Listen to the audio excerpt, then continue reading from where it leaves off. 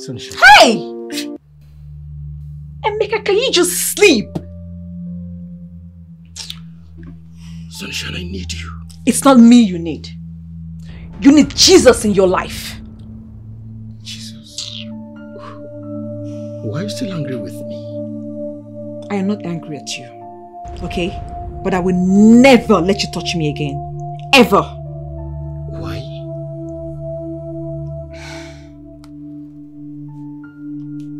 Because my heart no longer belongs to you.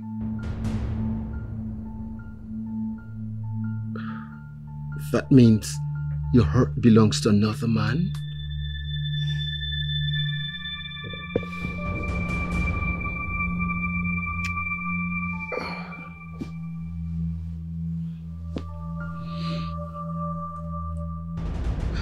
But I know you can't leave me for another man. Emeka said, let me be. You know what? I can see that you want to be alone tonight in this bedroom, so I'll leave for you. Sunshine. Yeah, let me leave you.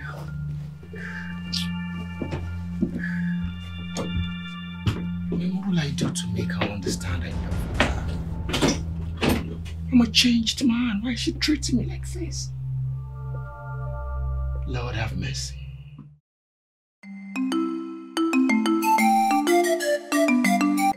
I bring to you greetings and all. You are welcome. Thank you very much, sir. So, what can I do for you? No.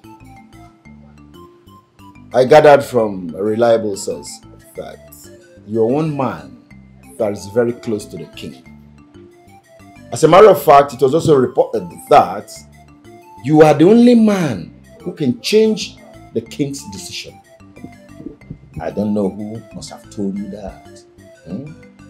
But I will never ever allow anyone bring ridicule upon the throne of Oko Kingdom.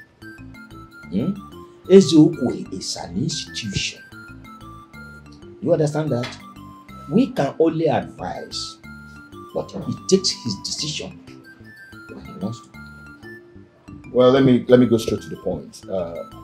The king is trespassing on my vineyard. I want you to advise him to keep off. Vineyard. You need to educate me better what you mean by saying that the king is trespassing on your vineyard. Oh no. The king wants to take what belongs to me.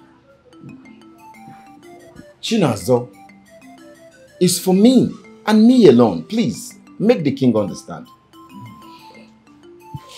You see, young man, men who are men do not argue with kings on issues that concern women when the woman has found her way to the conscious being of the king.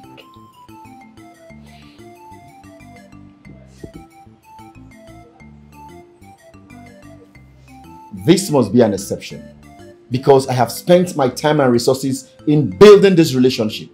And I don't want any king to spoil the relationship for me. Let me tell you something, young man. I never wanted the king to have anything to do with marrying the second wife. Why? Because God has blessed him with an exceptional wife. He's the one who wants to marry the second wife so that he can become that complete king that he has always wanted to be. To enable him pray on Ajane for his people, for the people of Oko Kingdom. So, young man, if that woman that the king has found that he wants to marry is your woman, go to the king and tell him the same thing. Why, you know? Why? Because I don't want him to see as if I am in any way against his decision. A king must be allowed to take his decision. That is why he's a king. Oh no, I wanted to meet the king myself on this account. But I felt first, let me come meet you, because from what I heard, I understand you can influence the king's decision. But it's very obvious you cannot do it. Hence, I'll pull the bull by the horn. I, Emeka, will meet the king on my own. I'll meet him one-on-one. I'll tell him to leave my wife for me. Let him leave my girl. Okay? A king should be a king. Shouldn't be intimidating people and collecting their gifts. Good luck. If Igwe had listened to me, things would have gotten to this level. That somebody has come now alleging that the wife he wants to marry belongs to him. To fear.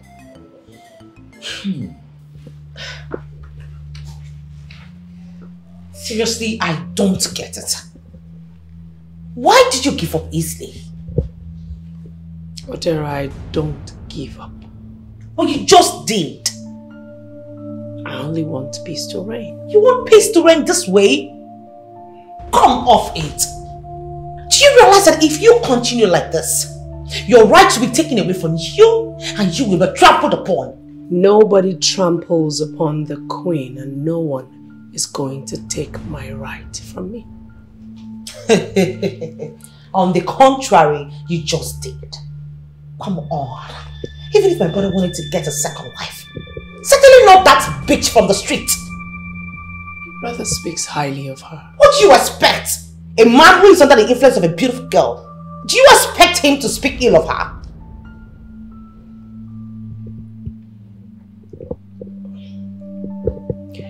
Dara, you just succeeded in getting me jealous right now. I'm sorry about that.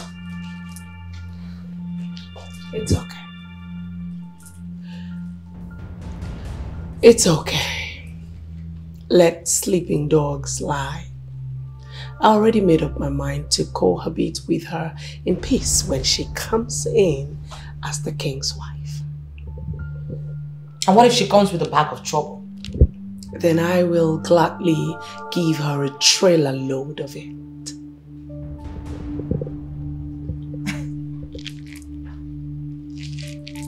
Wow. Is that supposed to be a promise? It is not a promise. It is just the way things will be. That I want peace to reign doesn't mean that I will not open my arms wide enough for trouble should one rear its ugly head. You just made my day with those words of yours. Your Majesty, as you have made up your mind to marry this lady, I feel you should take a step further by engaging the services of Dibiafa. Why do I need to engage the service of Dibiafa? For him to tell me that the beautiful woman I saw is no longer beautiful. Your Majesty, it is not all about beauty. It is deeper than that.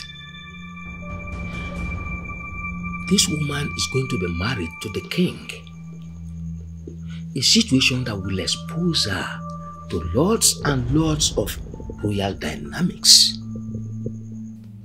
Dibiafa is needed to look into her spiritual being and tell us if her spirit connects with your spirit in any way.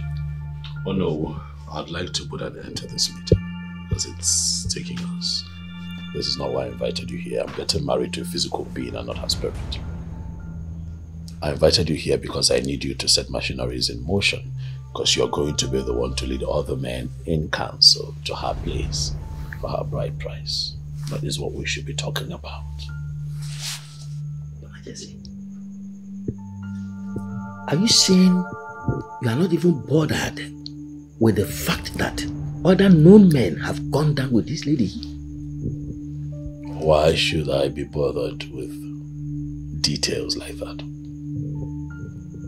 Your Majesty, a woman who is to be married to the king is like a goddess, a sacred authority.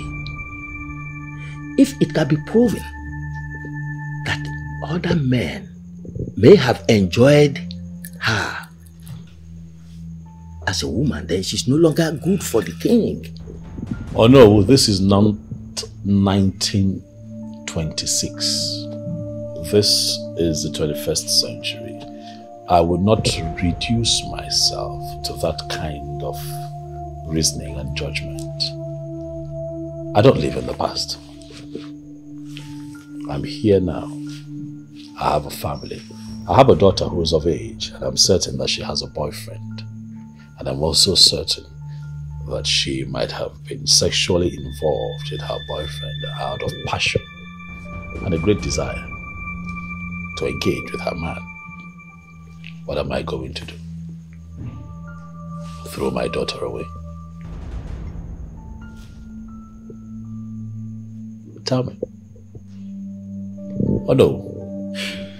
What a young lady does before she meets her husband stays in the past and not her husband's business. Huh? Whatever Chinazo has done with other men, I do not know about. I did not witness. I do not want to know. I am dealing with the woman of today, the one that I interface with, the one that has shown me so much love and so much care, and I want to make her my second wife. Oh no, I believe that I have made my point. Get the other elders together. Let us forge ahead.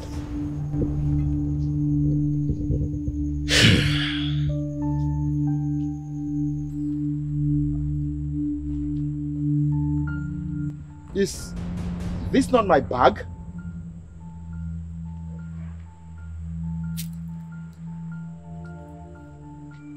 Who did this? I don't want to believe Chinazo did this. How can she bring out my bag? Did I do anything wrong? This is a joke taken too far, and I won't tolerate it. Keho! How can she bring out my bag outside without my consent? How? Let me call.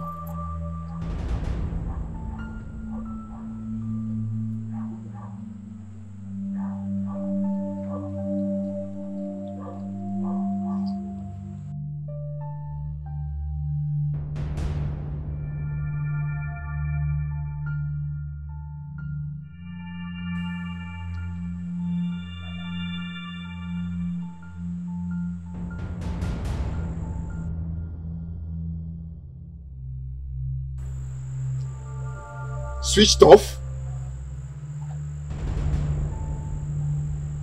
Chinazo, you've done your worst, right? You've done your worst.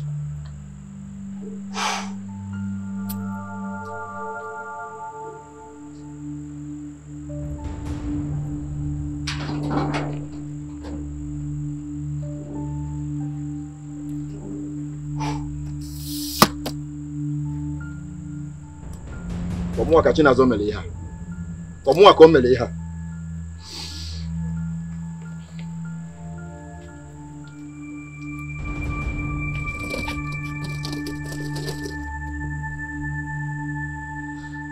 Yadiba.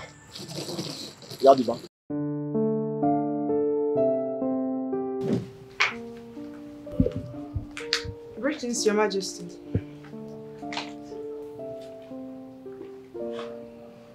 Kinika, how are you? I'm fine, Your Majesty. Have you come with your curriculum vitae? Where is it? Yeah.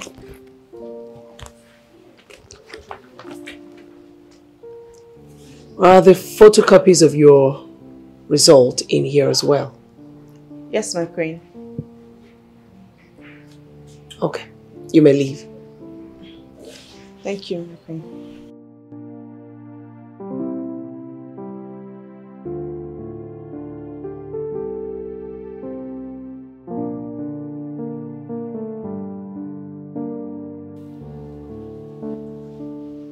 Both of you sheath your swords.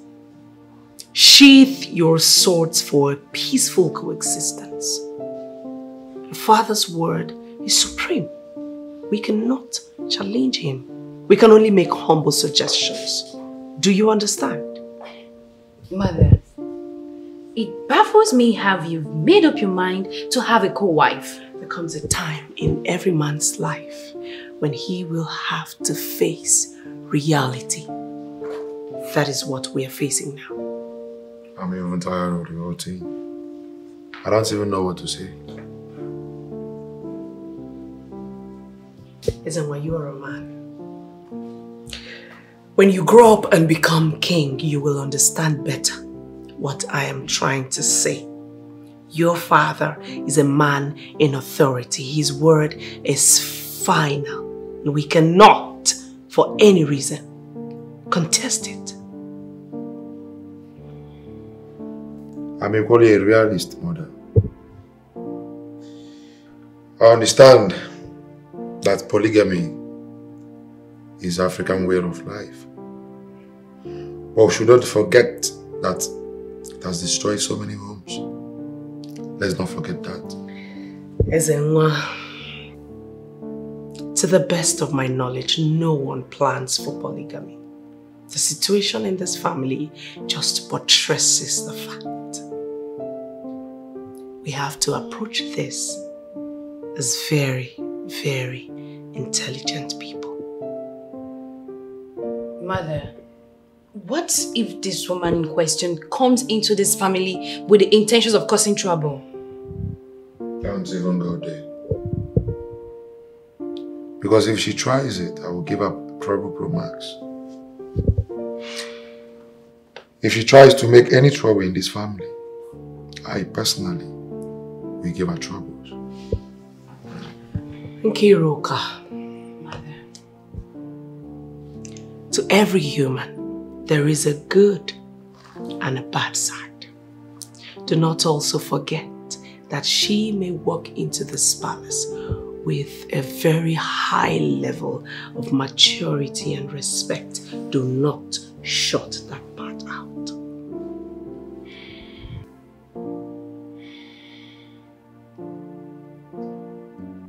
Father. We are here to apologize for the way we spoke to you yesterday. We have pondered over everything. It's not right to speak to you in that manner. We are sorry, Father.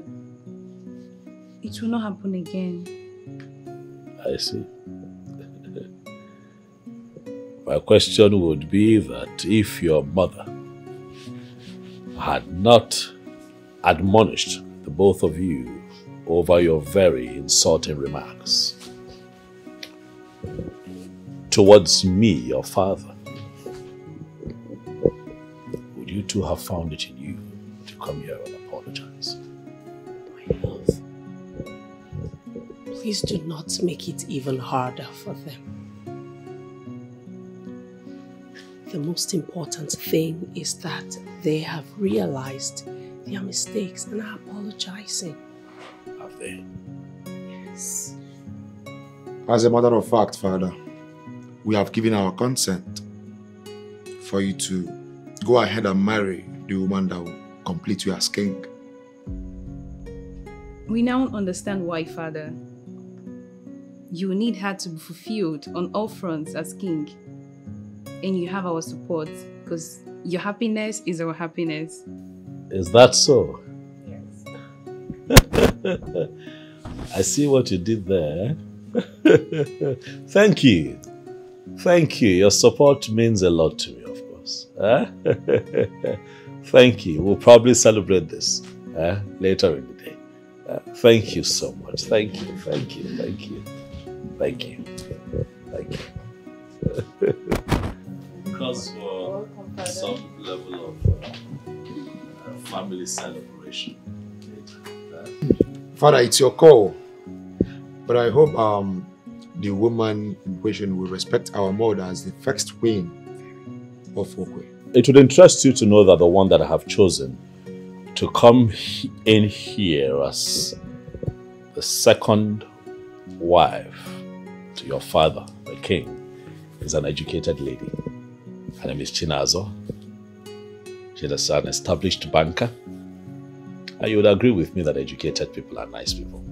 They are usually not always arrogant and irresponsible in their approach to life. So I'm trusting that she would be in her best behavior. I feel it's not a general rule, Father. There are people who are very educated and they are very arrogant.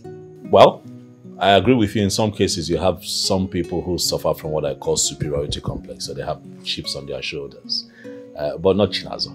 Chinazo is sweet and meek. You'll all like her when she gets here. She's not arrogant at all. What if she disrespects our mother? And then I give you my word that I'll kick her out of this palace the moment she disrespects my queen. Can you say this on the offer of Okwe, Father? Stop it at once, Ezenwa. Your father has made a statement as king, and that is final. Sweetheart, that's okay. You must realize that our son has grown.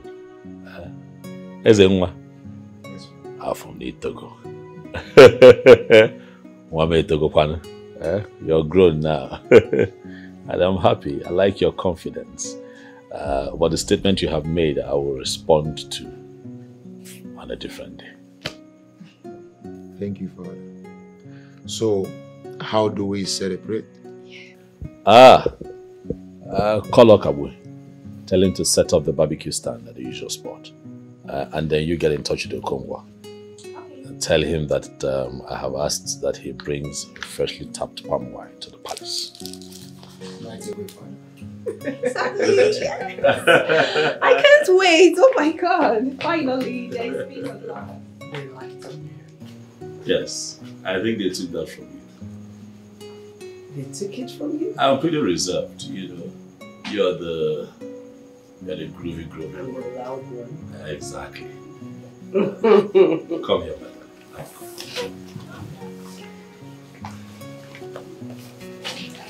I missed you, my kid.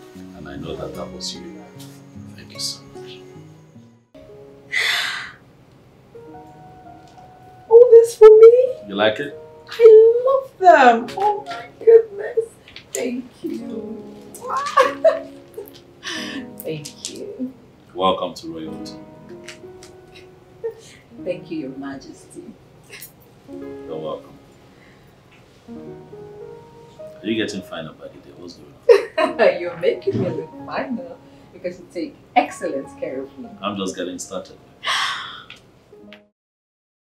My name is Zach Orji, and I'd like to encourage you to watch quality Nollywood movies on SUNYRICHY NOLLYTV. My name is Frederick. My name is Yul Edochie. Go and subscribe to SUNYRICHY NOLLYTV.